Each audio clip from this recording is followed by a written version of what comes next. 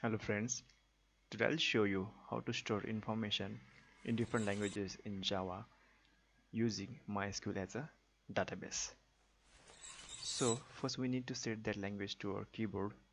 In Windows 7, go to the control panel, lock language and region, and here change keywords or other input methods. Beneath the keyboards and the language tab, click on the change keyboards. Here you can see I have already added Marathi as the regional language of Maharashtra in India. Same way you can add different language to your keyboard. To add that language to keyboard, click on the add. Here you can see an ample languages list. In that you can choose whichever language you want to set to your keyboard. So I'll set Hindi as a language to the, so click on the plus symbol next to the language and click plus symbol next to the keyboard. Check the box, OK, and apply. Here beneath the language bar there are setting for the language taskbar appearance, and in advanced key setting you can set the shortcut key for the language bar. Click OK. So here you can see the language bar, show the language bar. You can select the language to set to the keyboard. So we will create a database to store our information. We'll create database. I'll name it as a lang, and we need to set its character UTF-8. UTF-8 is a encoding system which encodes all the characters into Unicode, and call it as a UTF-8 underscore general underscore CI. UTF-8 underscore general underscore CI is an international standard algorithm to convert the characters into Unicode. So we'll create this database.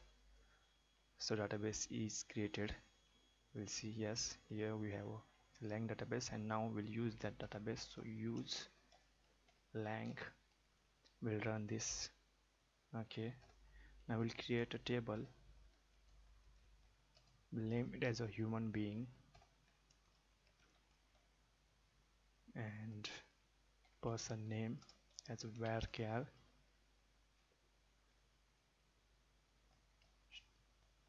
should not be null. Person age as a varchar, you can take it as a hint if you want, not null. We'll set its character to UTF-8. Oops. Call it as a UTF-8 underscore general underscore CI. So we'll create this table.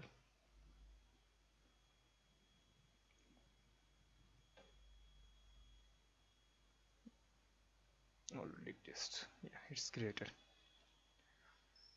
So this way you have to create a database using this Unicode.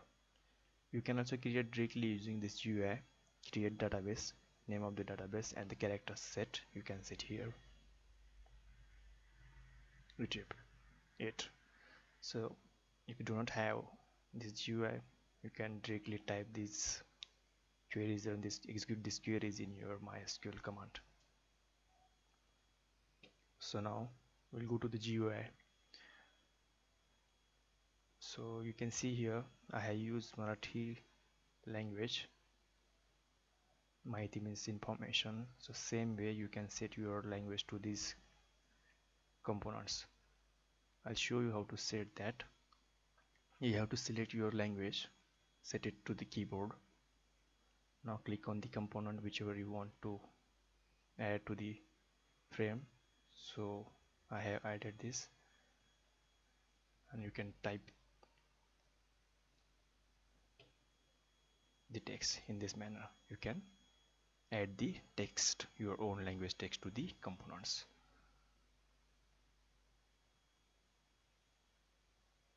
So now I'll show you what you have to do while making the connection.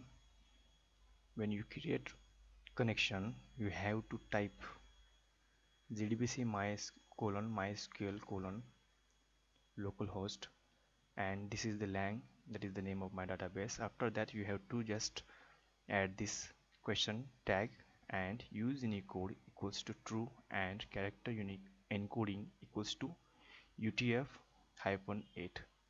These only changes you have to make, and the rest of the coding is same as you make the connection to connect to the database. So there should not be any space between these words. So I'll show you how it works.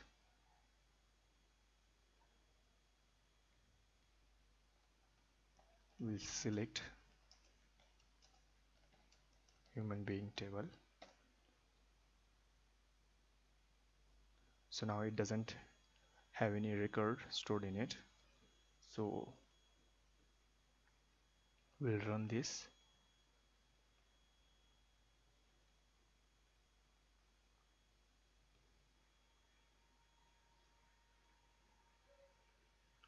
Here I'll add my name. Oops. Okay, I forgot to tell you that when you want to enter the information in your language, you have to select this language. Now I have selected Marathi language and I'll store the language, the information in my language. Jatan kara means store. So here you can also set the language to the J option pane dialog. So in this manner you can set these different languages, and dakwa means show. So here the information is display.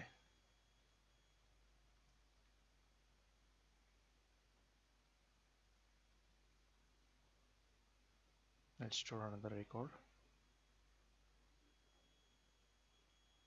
Here new information is added. The first is nothing but the name, now means name, and y means age. I just added that as a default value. So this is name and this is my age. So this way you can add different language information to the components and also store in the database. We'll show you how it gets stored. So you can see here the information stored in Marathi language. So the same way you can choose your own language to store the information into the MySQL database. Thank you for watching my video. Please like, share and subscribe for more videos.